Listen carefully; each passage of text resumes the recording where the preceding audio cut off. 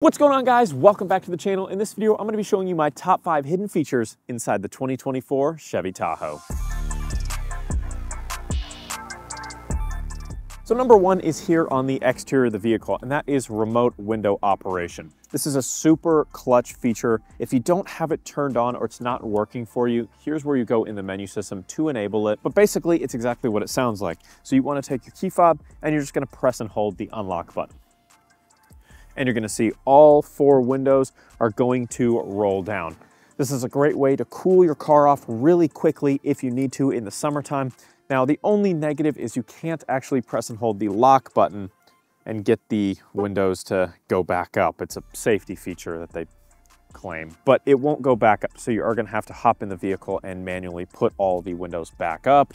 So a little inconvenient there, but it is nice to be able to control them using the key fob. All right, for number 2, let's talk about the liftgate. So you probably know that your Tahoe is equipped with a power liftgate. There's a couple ways you can open it. You can push the button up underneath its handle here. You can use the key fob double tap. You can even double tap to open just the back glass if you want to, but your tailgate is also equipped with hands-free easy opening. But not only that, it also has easy closing. You probably didn't know that. Now, if yours isn't doing this, here's where you hop in the menu system to enable this. But once you have it turned on, it's as simple as kicking your foot underneath the bumper here. It's gonna go ahead and open right up for you. And then let's say you have a large object like my camera case here. You're carrying it and oh no, I can't hit the button. It's too far up there. I can't reach the key fob. No problem. All you gotta do, kick your leg up underneath the bumper again and walk away, and it's going to close right up for you. So super convenient to have that easy open and easy close feature, especially when you're carrying groceries or backpacks or soccer bags or whatever else you may need. It makes it super simple. Now for number 3, let's talk about your keyless access system. So you have buttons for it here on the driver's side as well as the passenger doors. And this is great. It just allows you to push the button to unlock and then push again to lock it right up, and your mirrors are gonna fold in for you nice and easy. That's great, but this can be customized for your safety. Now what I mean by this is when you currently press the button, all of the doors are gonna unlock. And for someone that has a family, this is probably best case because you're probably gonna have kids on that side, kids on this side. You want everyone to be able to get in at the same time. But if you're a single individual, this can be super unsafe. You could press this, all your doors could unlock, someone could hop inside that side or this side. It's just not good practice if it's just you getting into the vehicle. But no issues, you can hop inside the menu just like this, go into remote lock and unlock and customize this action so it can be just the driver's door, or if you want to and it's only doing driver's door, you can switch it to all doors. Additionally, you can customize this when using your remote to unlock the vehicle. So same options apply, but this is just when you're using the key fob instead of the buttons on the side of the doors. So this is awesome customization and will help you be super safe when driving your Tahoe. All right, so hop in here inside the cabin for number 4, and that is that you can customize your digital driver display right here with a couple different options.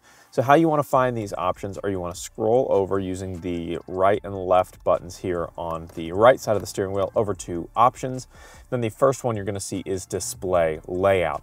Now, little bonus tip here. Under here you can see left side info as well as right side info, and you can actually customize these too, and this is what's inside of the actual gauges themselves. But you can do a little bit more grand scale, customization here. If you go all the way up to display layout, you've got classic, you've got progressive here, which is a little bit cleaner of a design, a little bit more angular. You've got digital, which is again super clean, very minimal, gets rid of a lot of the color, kind of goes just to more like almost black and white. And then you've got clean, which is my favorite, and that just puts your speed right in the center, and then any driver information you want to put down below that, it does that as well. But lots of nice display layout customization there. Now for number 5, let's talk about this rear view mirror camera. Most of you probably know that you get a standard rear view mirror here, but if you flick this little lever, it turns into a rear view mirror camera. What some of y'all might not know is that you can completely customize this as well.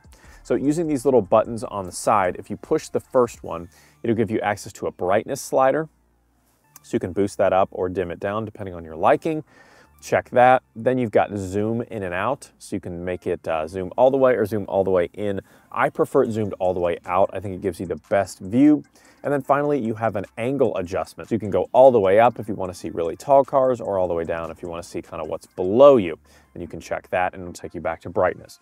So all kinds of great customization inside of this rearview mirror camera. And of course, I never just give you 5 features. I'm always going to give you guys bonus features. So let's start with one that most of you probably know, but just in case you got a Tahoe and your salesperson didn't tell you this one, this center console on higher trim levels actually slides backwards and gives you access to a secret compartment.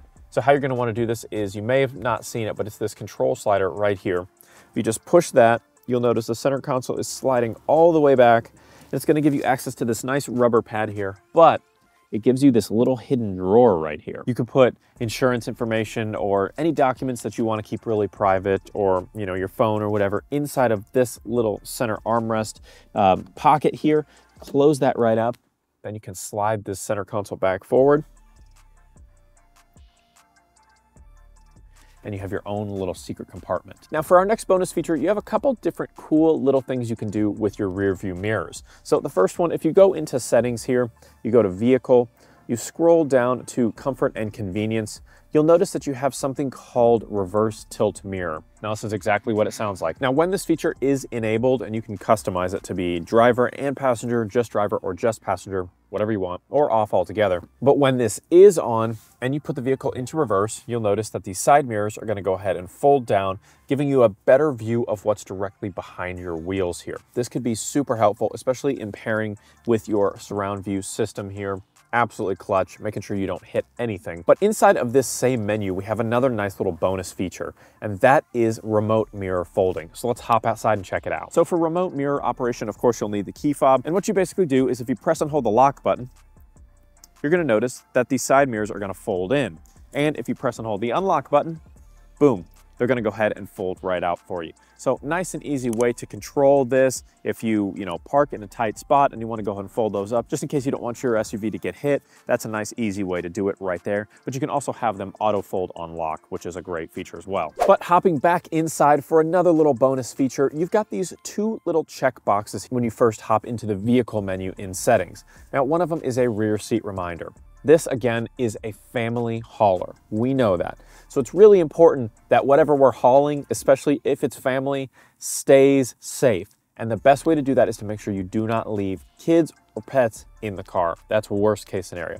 So having this rear seat reminder enabled is super clutch. So if you turn that on and it's detected that something was sitting in the back seats, then you get out of the car, it will give you a little reminder on screen that says check rear seat. Of course, you're not gonna forget your kid back there most of the time, but if your head is just completely not in it, this is a great little extra safety feature just to make sure that you don't leave anything you don't wanna leave in the back seats. So definitely enable rear seat reminder. And then for our last little bonus feature, right under rear seat reminder, you're going to see something called buckle to drive. This is a great safety feature, especially if you have a teen driving the car, or you just want to make sure your family is staying as safe as possible. You can enable buckle to drive. And again, this is exactly what it sounds like. It's not going to let me shift into reverse or drive without buckling my seatbelt.